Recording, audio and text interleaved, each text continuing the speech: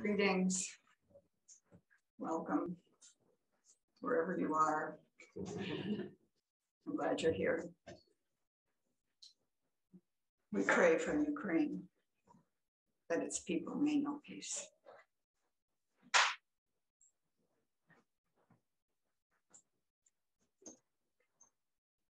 The title of my talk is Dainin's Panorama Picture. This Dainin is the late Dainin Roshi, who was my teacher and the founder of this center and Hokyoji. The topic is right view, the first step on the Buddha's Eightfold Noble Path that relieves suffering. Right view is seeing each moment or thing as it is, rather than through the filter of our conceptions. We all have our own way of seeing the world. It's our perspective on things and also our perception, the way we see things. It may be subconscious, but it influences everything we say or do or think. So the Buddha started there.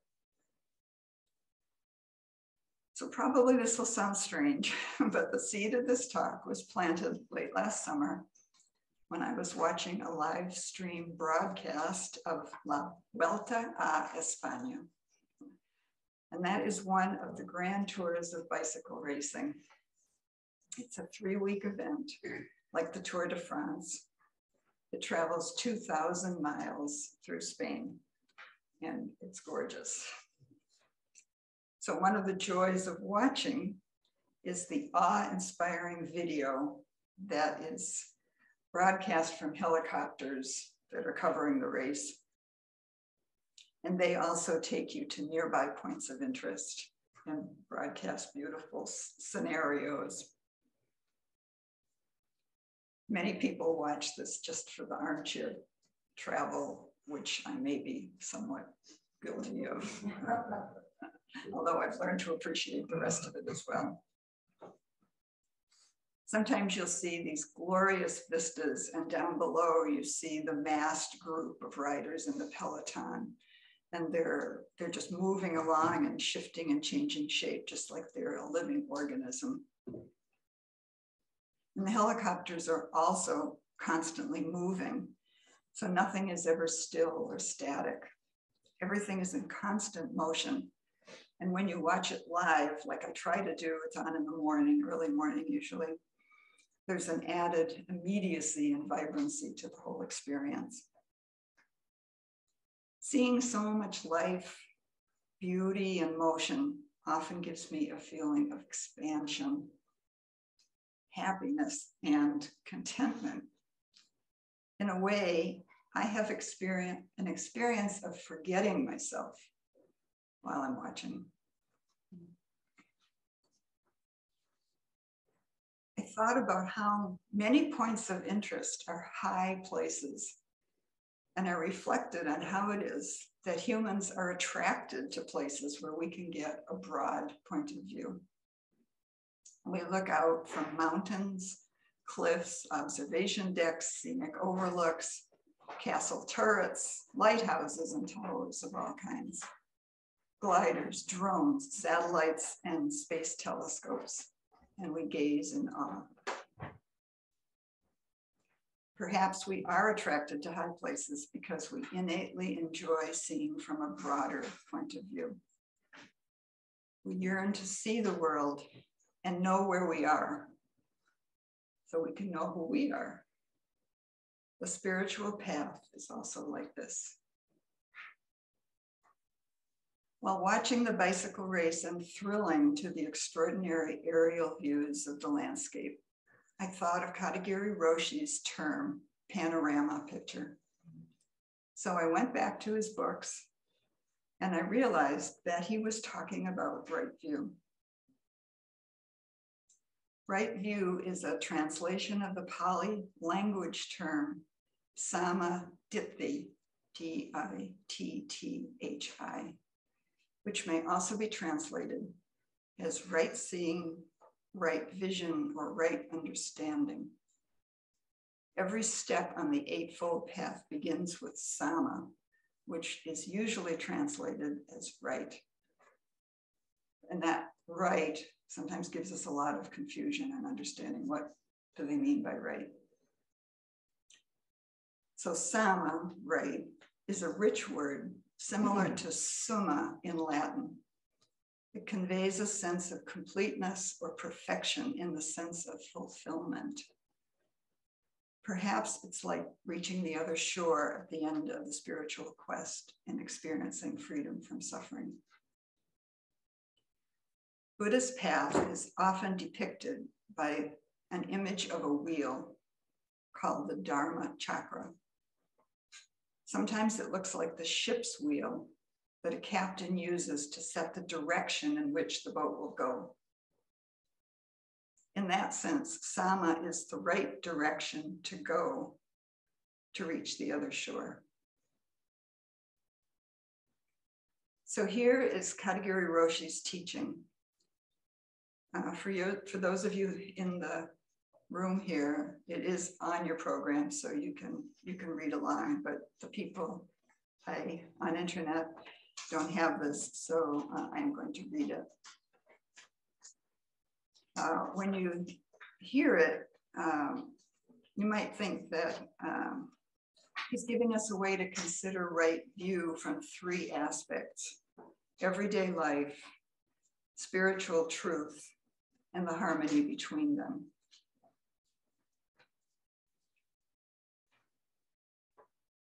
When you start to practice Zazen, you will see a panorama picture of your life running through your head, from the past to the present to the future.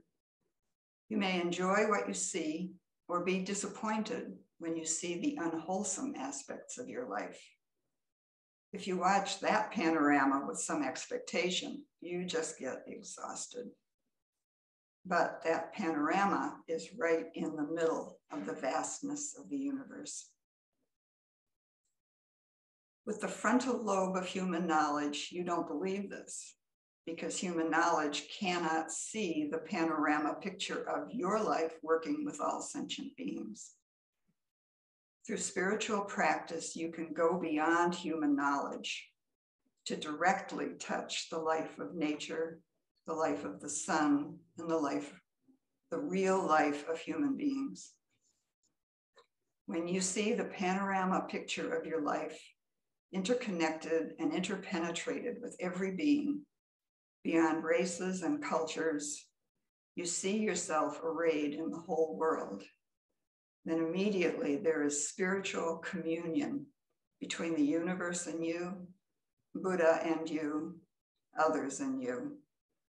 You get into nature's life, nature comes into your life, and there is communion. At that time, you discover your true self.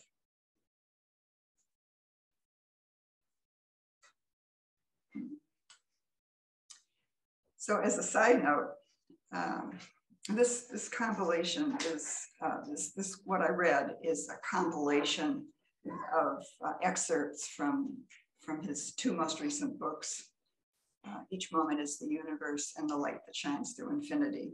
So you can't go to some book and see it exactly like this, but all the words came from his books. And if you read Each Moment is the Universe, which is the first of the two, you will see this term as panoramic picture. I think Katagiri always said panorama picture, but the publisher wouldn't allow a term that was grammatically incorrect. But to me, panorama picture feels dynamic, and panoramic picture feels static. So if you read it, please think of this panoramic picture as a sweeping video, not as something pasted in a photo album.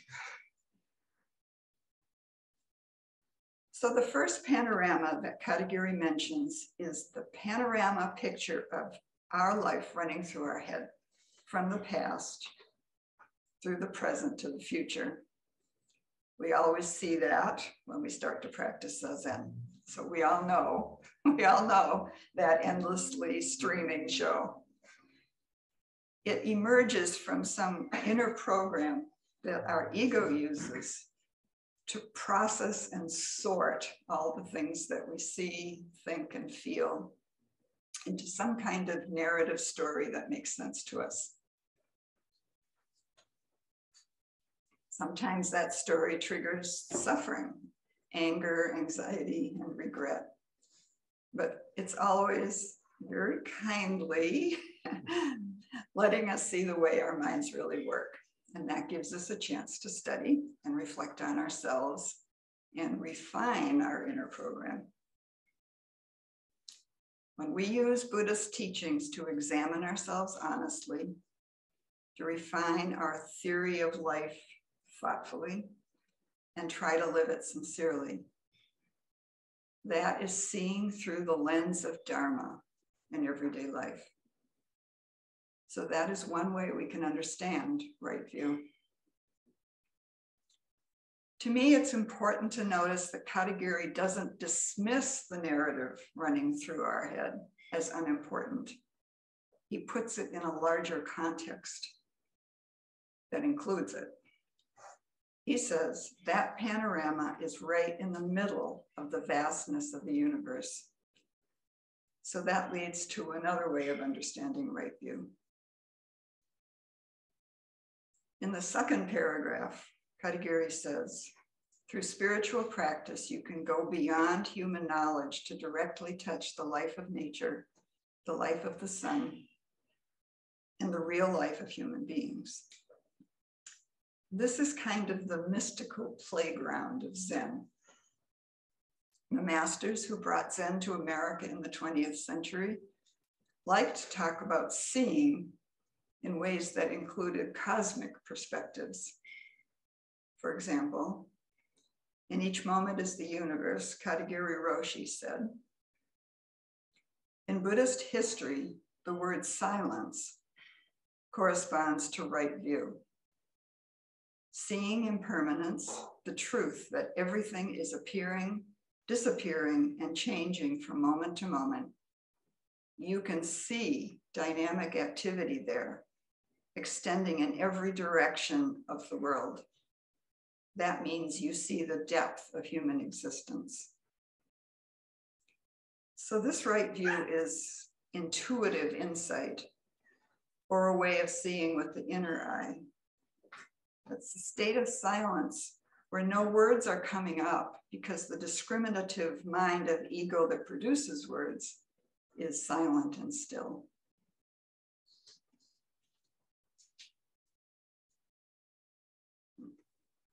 The physicist Fritjof Capra wrote the 1975 book, The Tao of Physics, an exploration of the parallels between modern physics and Eastern mysticism. It was widely known at the time, maybe still is, I don't know, but it had a really big influence on me early in my spiritual path. I'll always remember the preface to the book where Capra wrote, and I've abridged it a little bit for time. I had a beautiful experience which set me on a road that has led to the writing of this book. I was sitting by the ocean one late summer afternoon, watching the waves rolling in and feeling the rhythm of my breathing, when I suddenly became aware of my whole environment as being engaged in a gigantic cosmic dance. I saw cascades of energy coming down from outer space, in which particles were created and destroyed in rhythmic pulses. I saw the atoms of the elements and those of my body participating in this cosmic dance of energy. I felt its rhythm and I heard its sound. And at that moment, I knew that this was the dance of Shiva, the lord of dancers worshipped by the Hindus. Katagiri Roshi was also interested in this book. He referred to what Capra saw as the continuous stream of life energy And he said that in Zen, it is called continuous practice. Recently, I saw something really similar to Kapra's statement from Jan Chozen Bai's Roshi. She wrote this in her reflection on case 58 of the recently published Hidden Lamp collection. And I'm going to read another from her. Zazen allows us to zoom in like a microscope, past skin and hair, sinking into the commonality of bone and flesh, of carbon and hydrogen, all the way down to gluons and quarks dancing in empty space. A field of potential energy filled with forms flashing in and out of existence. Zazen also allows us to zoom out like a telescope, past city, nation, planet, and solar system, all the way out to pulsars and black holes dancing in empty space. A field of potential energy filled with form flashing in and out of existence. And she goes on, we have been, are, and will be everything. Our practice helps us at last to let go of all differentiation and sit at ease in the humming maw of potential energy we call emptiness. To let go and smile as out of that emptiness arise mischievous goddesses and serious arhants and you and me.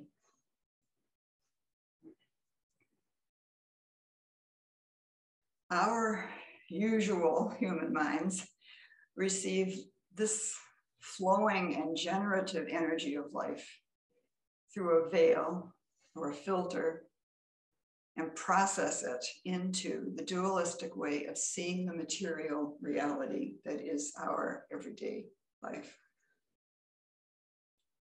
This discriminating function of creating our sense of being separate from the world is, in Buddhist understanding, our original ignorance. If the veil thins or breaks, we see life as it is. There's no separate person who sees and no separate object that is seen.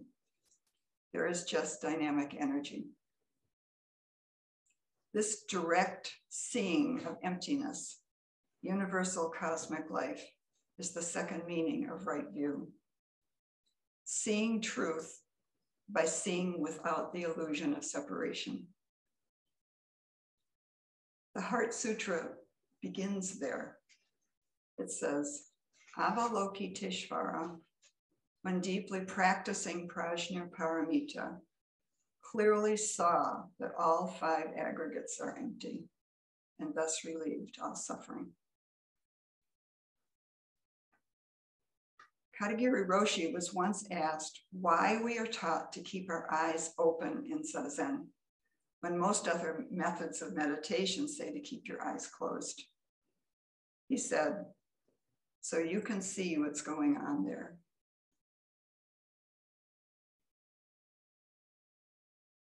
Another meaning of right view is perfected vision. It's the capacity to see human attachment and suffering in such a profound way that the craving that causes suffering doesn't arise at all. Without the craving that causes suffering, there is freedom from suffering. And the promise of the third noble truth that there is freedom from suffering is fulfilled. As I understand it, in Buddha's first teaching, this is the original meaning of right view. We can think more about this by going back to right view as direct seeing without the veil of a separate self. From the point of view of oneness, all beings are already the contents of your life. Since nothing is separate from you, there's nothing outside of yourself that's available for you to desire. Thus, Since desire is not possible, there is no suffering. This is the joy of egolessness, not as loss, but as fullness and satisfaction. But it doesn't end there, because seeing that all beings are the contents of your life is the basis for feeling universal love for all beings. Going back to the quote that we're studying here, Katagiri says, when you see the panorama picture of your life, interconnected and interpenetrated with every being, there is spiritual communion between the universe and you, Buddha and you, others and you. You get into nature's life, nature comes into your life, and there is communion. So first we talked about everyday human life, then about universal cosmic life. Now both of them appear, but they're commingled in a relationship. Dogen calls that relationship Zenki, Z-E-N-K-I, the whole works. It's the third panorama picture, seeing the material world of individual beings and the cosmic world of emptiness existing simultaneously and interdependently. When we experience that as our own true self, we receive it as the meaning of life, and we feel satisfied. Katagiri Roshi said, between the source of existence and the phenomenal world, there is no separation. Working together dynamically without creating a gap, that is called harmony. And then in Buddhist terms, this harmony is represented as right. When we see in that way, we become beautiful and warm people, appreciating and helping all beings. So those are three ways of understanding right view. You could say it as seeing by theory, seeing by experience, and seeing it by intimacy. So now I want to say something about the right views in a little different way. So I recently read an article about luck and how to get it. It was illustrated with a huge image of a four-leaf clover, which represents the fourth. A clover, like a shamrock, St. Patrick's Day, has 3 leaves. And if a clover has 4, that's for luck. That's the way I understand it. When I was a little girl, my friends and I would sit on one of our family's lawns and very patiently poke through the leaves of clovers looking for a lucky clover. I don't really know why we understood it that way, but I guess we thought maybe it would make our lives better somehow. We never found one.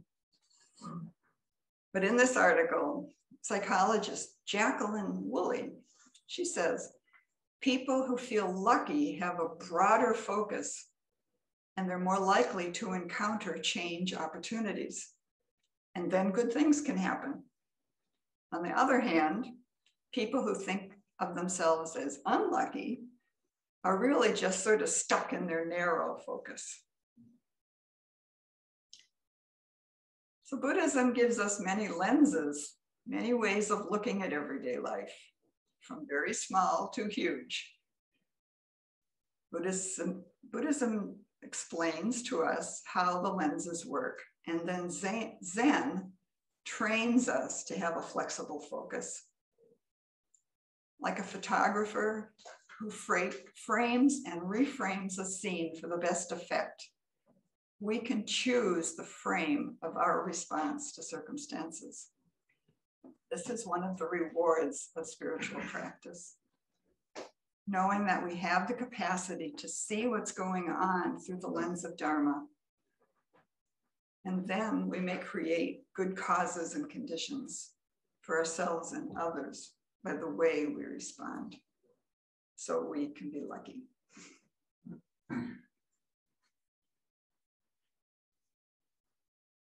When I was studying with Katagiri Roshi, one day I was driving west on I-694 in the Fridley area. I had dropped off the kids and was heading to work. There's a point on the highway where you reach the crest of a hill and a broad landscape opens up before you. I'd seen this many times because it was my commuting route. But on that day, in the moment when that panorama appeared, I was struck by a feeling of awe, and my mind stopped for a moment. When my mind came back online, I was filled with a pervasive sense of well-being, of having been touched by something bigger than myself. Recently, I've been hearing about a function of the human brain called the default mode network. It's also called the default neural network, but mostly the DMN. It was first described in 2002 by neuroscientist Marcus Raichle, R-A-I-C-H-L-E, maybe Rachel. Neurologists say this network is about self-focus and mental time travel. It is most active when the brain is in a resting state, not focused on anything. It hijacks the mind to mull over worries and emotions. It means that when the mind has no focus, it tends to ruminate over what happened the day before and what will happen in the days to come. I've been hearing about it because research has found that meditation has the effect of quieting the default mode network. Since the DMN flares up when the brain has nothing better to do, the intentional activity of meditation interrupts that self-centered flow and promotes well-being. The connection between the DMN and the ego is very interesting. In his book, How to Change Your Mind, Michael Pollan refers to this area of the brain as the me network. He says, it appears that when activity in the DMN falls off precipitously, the ego temporarily vanishes, and the usual boundaries we experience between self and the world, subject and object, all melt away. Researchers are also finding that any experience of awe, such as hiking to a mountaintop or just being in nature, can take you out of your ego and refocus your attention on the big picture of life. The actor William Shatner, from Star Trek, had a dramatic experience of awe last October. During his 10-minute trip beyond the Earth's atmosphere on Jeff Bezos' Blue Origin rocket. When he landed, Shatner was in an altered state of mind. He said, "What you have given me is the most profound experience I can imagine. This is what I never expected. It is so, so much larger than me in life. The moment you see the vulnerability of everything, the enormity and the quickness and the suddenness of life and death, everybody in the world, I hope I never recover from this. I hope I can maintain what I feel now. I don't want to lose it."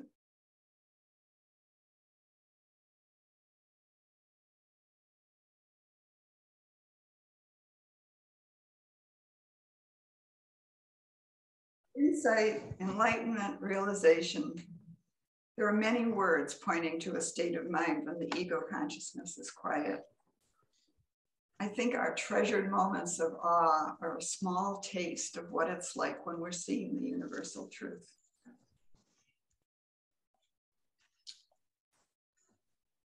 A few months ago, like many people my age, I had cataract surgery. Cataracts are yellowish, so you are always seeing through a filter of yellow. When I saw the true colors of things after my surgery. I was shocked. My furniture and clothes, everything looked completely different.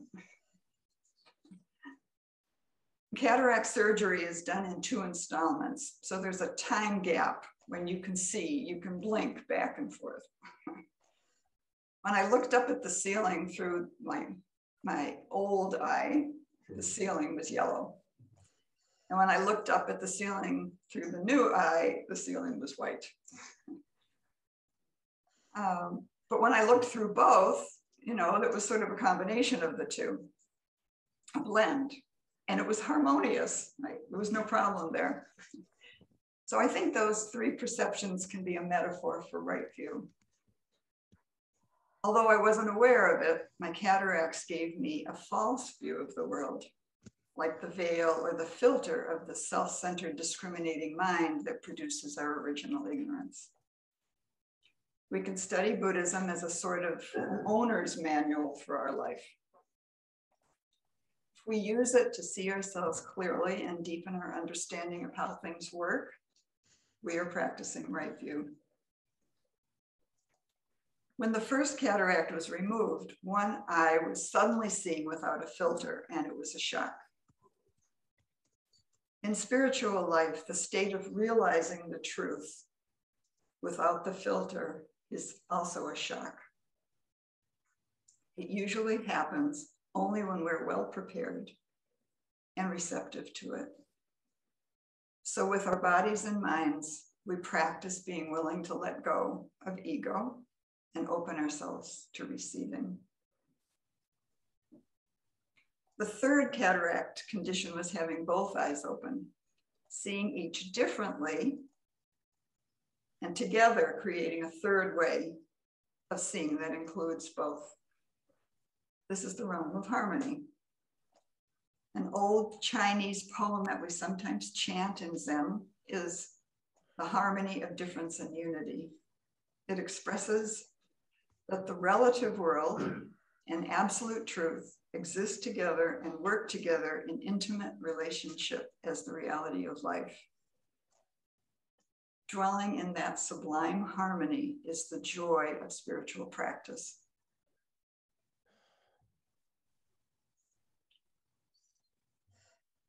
So I want to end with some final thoughts, but it takes more than 1 page. My memory of Katagiri Roshi is that he taught Zen with a cool mind and a warm heart. And he always stressed the significance of practicing Zazen. 2 of his simple practice reminders were: relax your frontal lobe and open your heart. I don't think he ever put them together as one continuous phrase, but I do. And I think they really work well together. And you can use them anytime, not just on the cushion, but anytime. Relaxing your frontal lobe is cooling your mind by not paying attention to the content of that self-referential panorama flowing through your mind. Instead, you can notice the sensation of tension in your head that creating a thought produces. Imagine that tension dissolving into just energy, the energy of life, and tune into it. Sometimes you can even have a sensation of that contracting tension of a thought as it's starting to form. And you can interrupt it and release the tension before it fully emerges. Opening your heart is a way of gathering energy in the center of your chest, feeling its warmth, and then letting it spread out, radiating inwardly and outwardly. It's a practical way to actively participate in the dynamic universe that includes you. As Katagiri liked to say, let the flower of your life force bloom. I found that in the Lakota language, there is the phrase, I think pronounced Chante Ishta. It's spelled Canteista. It means the eye of the heart. The eye of the heart also appears in the Bible. And one of the contemporary Christian mystics, Cynthia Bourgeault, used it as the title of one of her books. And here's something on seeing from Richard Rohr, a colleague of Bourgeault's at the Center for Action and Contemplation. He's a Franciscan priest who teaches how to see the non-dual perspective that's present in Christian teachings. He says, love is the realm for perfect seeing. When we're in love, in agape, we are able to see correctly. When we're reading reality correctly, we will love. We will know how to love. We will be in love. From some place we do not completely understand comes this capacity to forgive, to embrace, to compassionately understand, to let go and hand over my small self to the big self that we call God or our higher power. Right seeing, right view is the Buddha's first step on the path because it forms the foundation for all the steps that follow, beginning with right intention. So we study and try to live based on understanding life like this. And that includes seeing how things go astray. Things go astray, and we have to think carefully and skillfully about how to respond. So, my conclusion.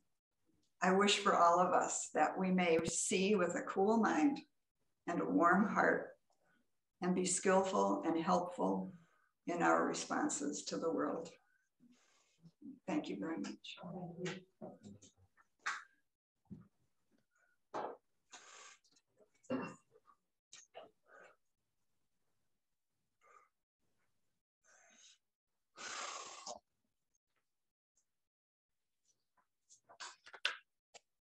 Do you have any questions? Let's you'd like to share. Hi, this is Katie online. Katie. In the climate change class, we're reading Eco Dharma by David Loy. And he talks, this chapter we just read, he talks about perhaps we should contemplate what if humans go extinct. And I think, and he talked about having that enough of a panoramic view to view a world where humans no longer exist. And I thought that was fascinating. I mean, how much more panoramic can you get where we're not even here anymore? So that was a very interesting experience. Very apropos. Thank you very much, Katie. Andrea, I was really struck and moved by your talk today and thinking about just a sense of isolation and claustrophobia the last couple of years, and how walking in nature has just, there's no words for it. It just changes things. That to stay in the house and to have a routine and to have a structure to my life could be productive, but sterile. And how getting outside, feeling cold air on my face, smelling the air, and walking on the earth,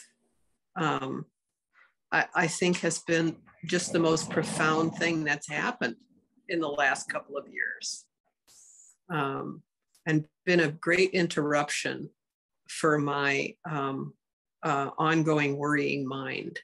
So I just thank you so much for your talk. Welcome, Judy. Thank you.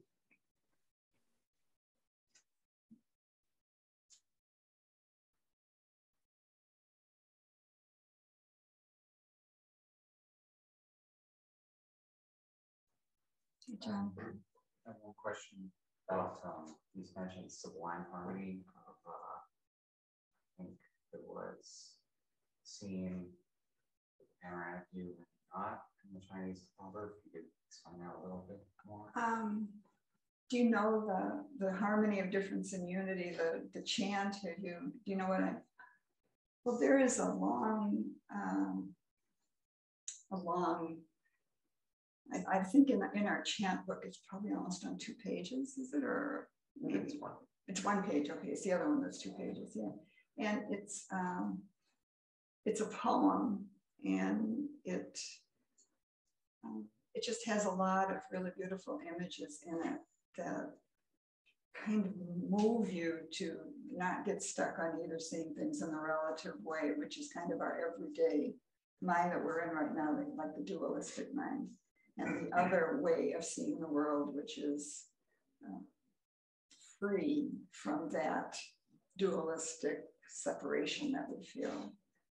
And really, I think that if I want to dare say, the goal of Zen practice is to be able to see that third way, where you're not either one exclusively, but you're a combination of the two, and the two are dynamically, your life is alive by having both of those things working together within you, and being able to see the world not as separate from you, but you as part of the world. And that feeling is sublime. If you experience that feeling, there's like absolute contentment. So, John, you had a question.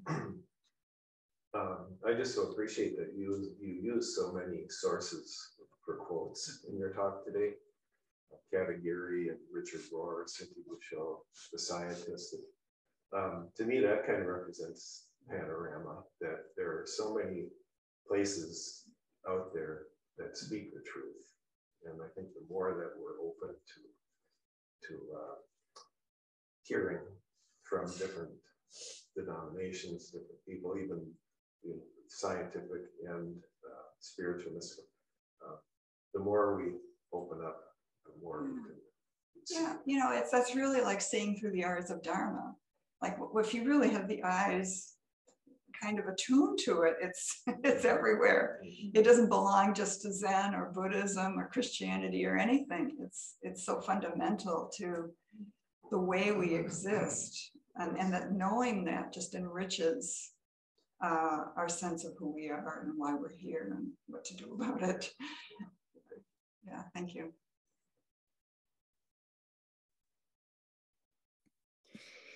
Andrea, it's Jen online. Hey, Jen. Hi. Thank you so much. I feel you spoke to my heart today. I had to grab a paper and just write things down. And I can't, of course, say everything that I wrote down, but I feel like rain on parched earth. I really do. There's so many things that you said, but one of the things I just wanted to mention is, as I was taking notes, and you mentioned Katagiri's first book, I heard, no kidding, I heard, each woman is the universe. I wrote down, wait, that's not it, is it? So I just really felt like you were speaking to me and my heart, and I so appreciate what you said. Thank you very much. Nice to see you, Jen. Thank you. And thank you. Oh, you're welcome. Talk this morning and start the day. I'm not around enough to know much about you, your background, your connection back to the Could you say just a bit? Sure. Well, I first came here in 1978. Zen Center launched at the end of '72. So I wasn't one of the first people, but I came then. I had been practicing transcendental meditation pretty seriously for about 4 years. And then a friend of mine told me about Katagiri Roshi and said, "You have to meet him." So I made an appointment and came over and met him. And he just, there was something about him where, you know, I felt like I had found my person, my guru. So I started coming. I was pregnant at the time. And so, and I ended up having 3 children. So my path through Zen has really been one of someone who was always working, almost always working full-time, commuting, raising 3 children, and going through a lot of ups and downs in life. I think probably the most significant thing I've done is that I edited 2 books of Katagiri Roshi's teaching, and each one of them took me probably about 7 years to do.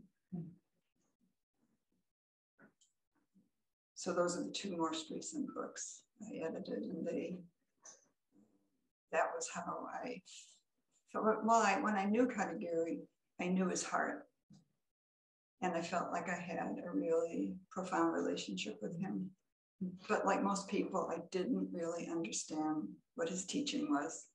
One thing, he was difficult to understand, and his teaching style was not tidy, to say about it.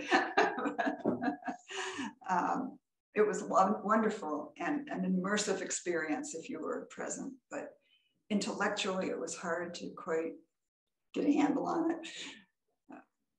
And so editing was kind of my own personal project, and I was able to turn it into books and help me kind of see what it was he saying, what was the actual content of, what was the takeaway. And now I have my 3 children. They're all married. I have 5 grandchildren. I also have 2 stepchildren and 6 step-grandchildren.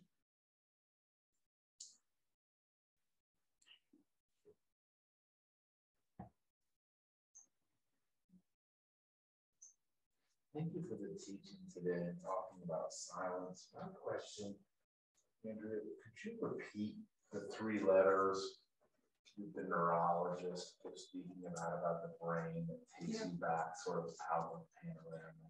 D, M, and default mode network.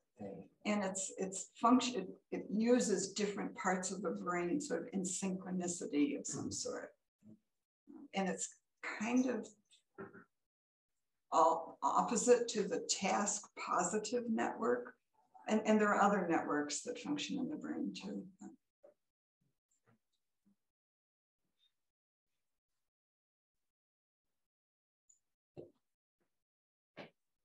I work in manufacturing and worked in an industrial park, but then a lot of times on my lunch break, I'll walk down to the end of the park and then I'll be out in the country, which is nice. And what's kind of things I notice is sometimes like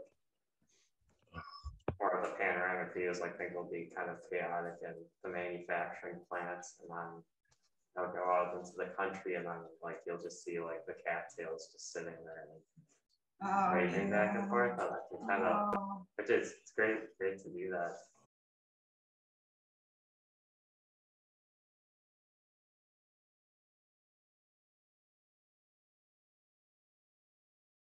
Sometimes, like, you know, like where my mind was just at where I'm at now. I guess it's just a good reminder to see something larger, but I guess I'm kind of struggling to take that, what I've seen on the walk, and bring it back into the plants. If they're like too different from each other. But then I also had like the thought of Mahayana that then samsara is nirvana. So yeah. So what do you do with that? So I kind of work off it. Well, I have two things I want to say to you. One is when I was a little girl, very little girl, I remember being out walking with my mother and I saw some cattails and they were like glistening in the sunlight. And it's my first memory is seeing those cattails and how just beautiful they were. It was like my whole being awakened as a human being by seeing those cattails. And the other thing that came up for me was when you're talking about the factory, I started thinking of all the energy in that factory. And I was wondering if you took a step back and you just looked at that factory from a broad perspective, all the people and all the energy and all the movement and all the vitality and the life of the machines and the electricity and the hearts and all just moving together doing something. I don't know, maybe you could just step back and think of it that way. I'll give it a try. Okay. Thank you.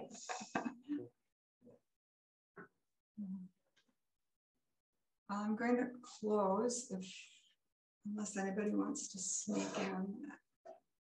I'd just like to close with closing.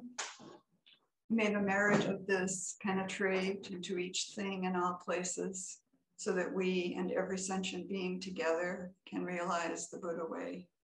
Thank you.